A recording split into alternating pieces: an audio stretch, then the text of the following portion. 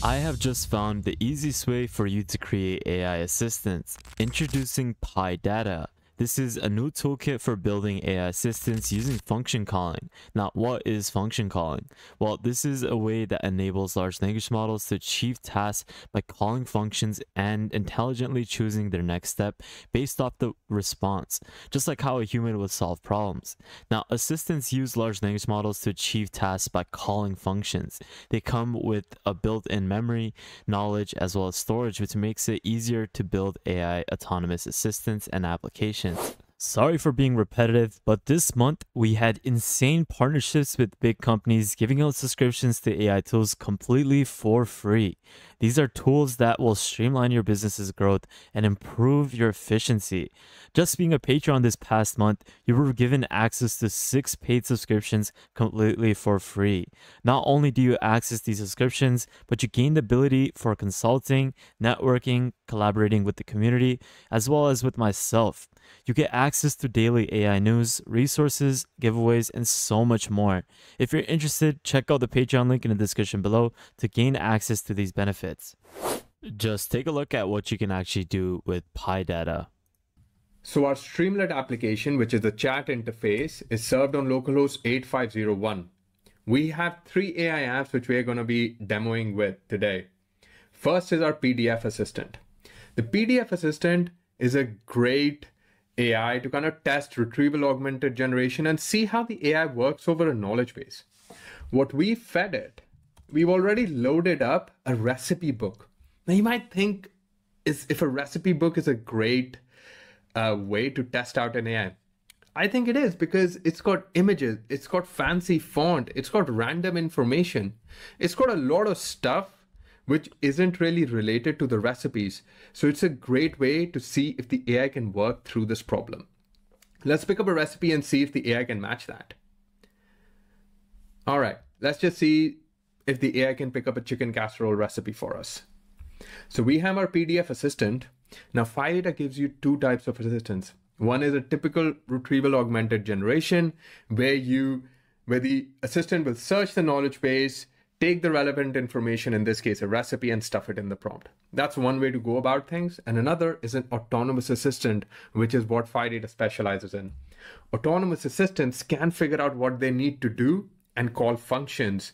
So in this case, when we ask, say, how do I make chicken casserole?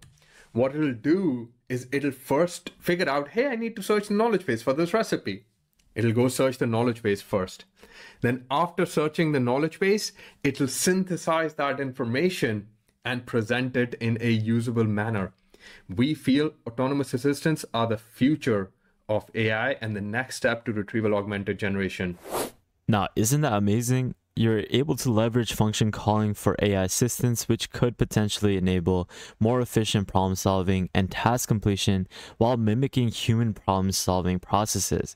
It's having a built-in memory, knowledge, or even a storage capability, which would likely streamline the development process for autonomous AI applications. It's something that we're going to take a look at as we go further into the video, as we explore what you can do with Phidata, how you can create your own AI assistant using function calling, and so much more. So with that thought, guys, stay tuned and let's get straight into the video. If you would like to book a one-on-one with me where you can access my consulting services, where I can help you grow your business or basically give you a lot of different types of solutions with AI, definitely take a look at the calendar link in the description below. Hey, what is up, guys? Welcome back to another YouTube video at the World of AI. In today's video, we're going to be taking a look at Phidata. This is a toolkit for creating AI assistants using function calling. This means that you're able to make decisions by triggering specific actions based on user queries. And this is much like how humans actually solve problems. But in this case, you're utilizing large language models, which are employing to be used to understand and responding to user inputs, which is going to allow the assistants that you create create to intelligently choose their next step based off of function calling. Now, let's just take a look at this example where you can use this app that was created with Phidata, and you can see that this is a Hacker News AI, and you can ask it example questions already on different trending topics on AI. You can talk about what's on show, ask about it, and just basically retrieve information from Hacker News AI. So in this case, I'm just going to talk about what's trending about iPhone. And we can see that if you can send this prompt in, it's going to work towards retrieving different sorts of information that would best source this prompt. So once this has fully finished, I'll be right back. And just like that, we get this Apple Vision Pro review, which is something that has been popping off a lot recently. This is Apple's new AI tech, or not AI, but like its new tech product where it has released these vision glasses. And we can see that it does a great job retrieving the most recent information very fast with Phidata's new application. So you might be wondering, how does it actually work? How can you actually create these AI assistants? Well, it first starts off with the AI assistant itself. This is the primary entity within Phidata, and they're basically responsible for interacting with users, where you can send different tasks and you're basically receiving results from it. This is where the assistants actually leverage the large language model to understand user queries, as well as formulating responses based off of what you want it to basically formulate. This is where it sends that query into the large language model. It runs the function by retrieving the function calling capability to do so. And this is where it then sends back the final result, where it can go back into a storage or it can go back to the user. Now, for large language models, it serves as the cognitive backbone, and this is where it possesses the ability to understand natural language inputs from your user. So whatever you process with Phidata or with the assistants, it's able to generate appropriate responses. You also have the ability to function call, and this is the main thing behind Phidata. This is where it's a mechanism that is focusing on triggering specific actions or tasks within its overall architecture. This is when a user is sending a response or a request to this assistant, it's able to identify the relevant functions and it executes it based off of what the user query is. And this is where the function calling is allowing for a modularization of the extraction of tasks, and it enables efficient problem solving and task completion basically within this architecture. You also have this ability of built-in memory, where it's able to build and store whatever user queries are sent from previous interactions, and it's basically just a storage that can retain information. Now, the best thing about this is the autonomous AI application. This is where it's able to facilitate the development of autonomous AI apps by providing this framework for building intelligent assistants. And this is something that works autonomously, obviously, and it's able to perform any sort of task on its own, which makes its own decisions and interacts with the users autonomously. You can see with this example over here, you have a data assistant, which is the name of the AI assistant that was created with Phidata. And this is where the user sends in a query where it asks a question from a database. This is where it then sends it to the assistant. Assistant then follows through with different functions. It runs by showing the tables, runs by describing the tables, and runs a query to achieve the results through different function calling methods. And this is where it's then sent back to the assistant, and then that assistant will then convey that message or that result back to you. Now, since I suck at going through demos, I'm just going to let Ashpreet go over this because he does a great job in showcasing how you can get started with this application. What we need today is our terminal and our code editor. In our terminal, after installing Phidata, we simply run phi workspace create, which gives us an option to choose from a couple of pre-built templates. We'll choose the AI app template, give it the default name, and we'll see Phidata create a production-ready code base for us. Now, this type of code base would normally take a team weeks to build, and you get this in one command. After you have your code base ready, what we'll do is we'll run the AI locally using Docker. So let's pull up our Docker dashboard on the side and run our AI using one simple command, phi workspace up. What it'll do is it'll create a database, which also has a vector database. It'll create a Streamlit application for us as a chat interface to test out our AI. And then finally, it'll give us a fast API server, which will serve our AI behind REST endpoints. So most of the time, you will have a product or a front end which you'll want to integrate. This is the API you'll call. Let's press enter and see it creating the containers we need. Now let's test the AI out.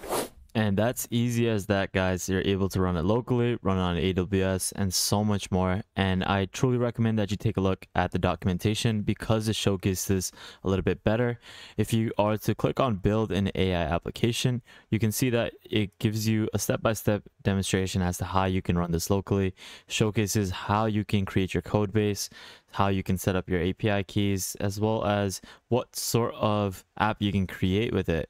You're also able to run this on AWS, and it gives you different building blocks as to how you can get started. So definitely take a look at this in the description below, because this will give you a better idea as to how or what you can actually do with Phidata. Now let's just go over one of the cool examples that they have created. This is a demo Streamlit application which serves as a PDF, image, and website assistant.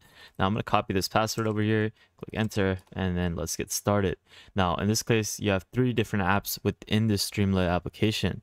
This is where you can use the PDF assistant, which is the example we saw already. You have the image assistant where you can chat with images, as well as the website assistant where you can chat with website content. In this case, I'm going to click the image assistant and I'm going to move forward with this. So this is where I'm going to enter my own username. I'm going to just name my own self over here, and over here I'm going to drag and drop a file, and we're going to get started with it. So I have uploaded this math problem, which is basically stating a contest is randomly picking winners based on their entry number.